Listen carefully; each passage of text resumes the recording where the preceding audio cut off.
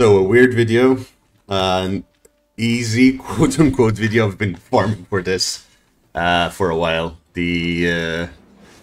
Holy Lord, farming this for a while to get 25 campaign chests. Let's unlock them. And let's see how much money we make from this. I don't have high hopes.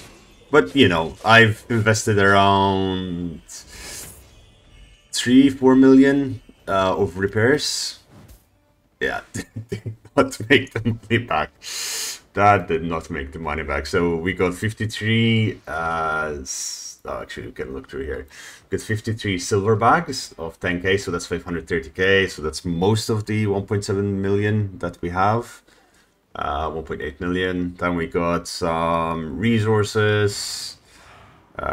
Bunch of tier 6, tier 5 resources. We've got some tier 7 here, which is nice. Tier 7, some good stuff.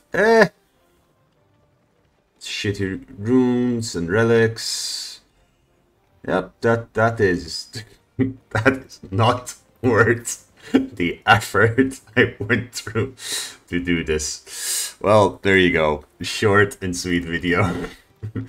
If you want to know how I collected that much stuff, essentially what you do is you go and kill people non-stop outside of Thetford. Outside of any city, really. I think the best cities to do so are Martlock and Thetford, and since I'm aligned with Martlock, I just go to Thetford and mass kill any newbies that hang around. I mean, it's okay. You do get a lot of experience from this. This is, let's see, that's 200,000. That's 2 million experience there. This is 3.5 million. So yeah, that's a good amount of experience. So if you want to level up some stuff, you could always do that. But then again, it costs me 130k each time I die with this kit. So maybe I should go with a less expensive kit. But at the same time, you know, sexy kit, sexy kit. All right, thanks for watching.